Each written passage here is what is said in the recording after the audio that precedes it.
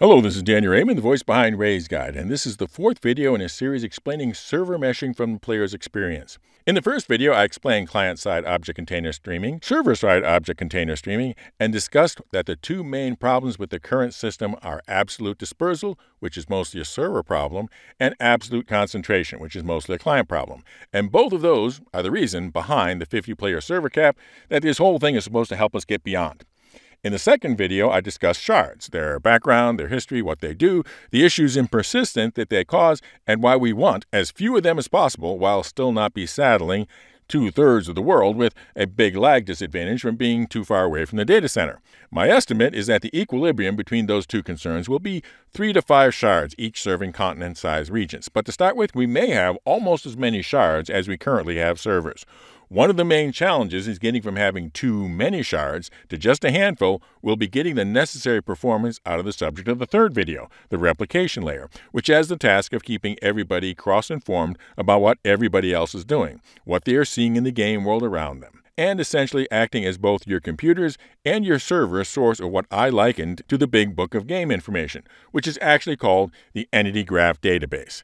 And getting enough performance out of it will also be essential to reach the goal of just a few regional shards. Now, if you haven't really been following the development of cutting-edge database theory over the last several years, the use of the word graph may be confusing. What sort of a graph are we talking about here? A bar chart, a line chart, a pie chart? Well, most folks, when you mention the word database, to them, they most likely think of a relational database, in which data is stored in spreadsheet-like tables with rows and columns, with each row representing an item with identical characteristics, and each column representing all of those various characteristics. Now, this is a fine model for a great many uses. I wouldn't dare make an inventory or financial or e-commerce system with anything else, and it's quite possible that most of the back-end databases are still using the relational model. I couldn't see any point of implementing the commodity price system or the pledge system in the game accounts with anything other than relational model database. But it breaks down when you try to model more diverse collections of objects. The graph database was developed from a prior technology called object-oriented databases. In a graph database, information is modeled as nodes with properties and, most importantly, relationships to other nodes. In a relational model database, those relationships need to be modeled with primary and foreign keys and the relationships divided by a join statement.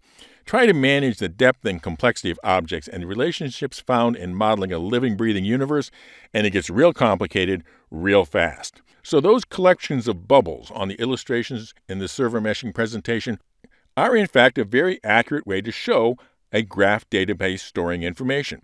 And yes, it gets complicated too, but it gets complicated in an orderly and understandable manner. Moreover, it makes doing processes which need to do what is called tree walking quite straightforward.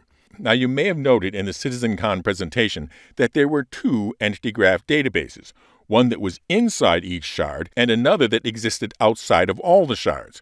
What does each one do? Well, the one inside the shard stores everything about the shard and the current state of the contents of things inside the shard.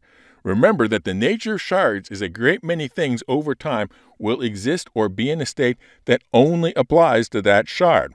If a door is open in one shard, doors do not magically open in all the other shards. If a ship is destroyed in one shard, wrecks do not appear in every shard, as that would be able to be used as an exploit.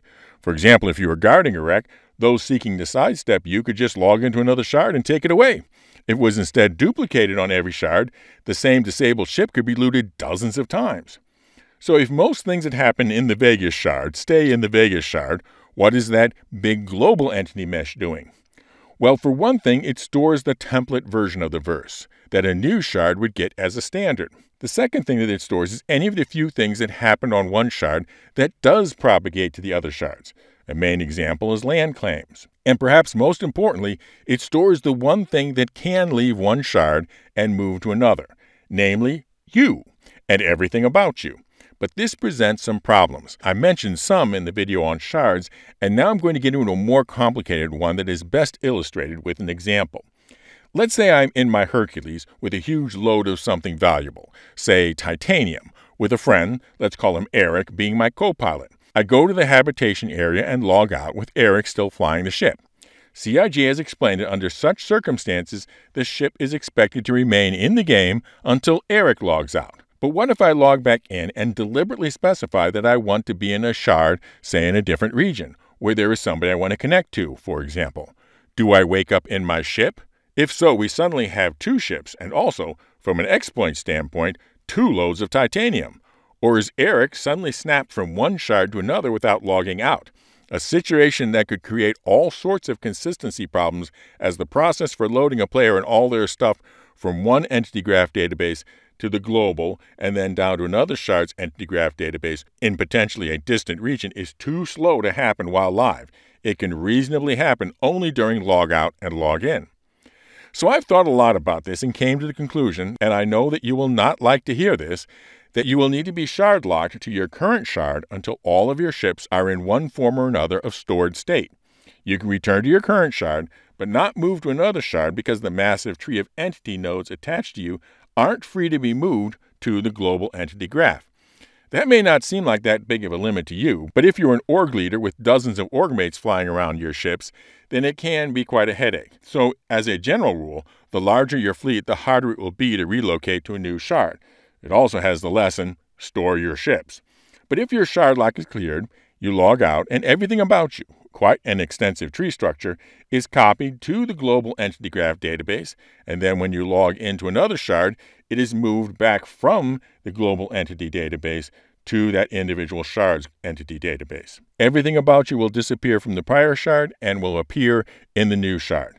That may be an awkward moment at the destination, but is actually uncommon since the way habs and hangars are set up. So that's the entity graph database. In the next video, I will look at the thing that really is meshed with server meshing, which is the dedicated game servers, or DGS. So now, of course, a word on the Grow the Channel ship giveaway. As of recording, we are halfway to the subscriber goal and a third of the way to the member goal to release to some lucky player their choice of the Anvil Liberator, the ship-shipping ship for shipping your ships, or the Misk Odyssey long-duration exploration carrier. 1 entry is allowed per video. Members, you're entered automatically, and if the winner is a member as of the publication of the winning video, then you'll win both the Liberator and the Odyssey. For non-members, just be a subscriber and somehow comment using the secret word. And the secret word for this video is the medal that I was carrying in my example Hercules. Fly safe, keep it real, and I'll see you in the verse. This is Daniel Raymond for Ray's Guide.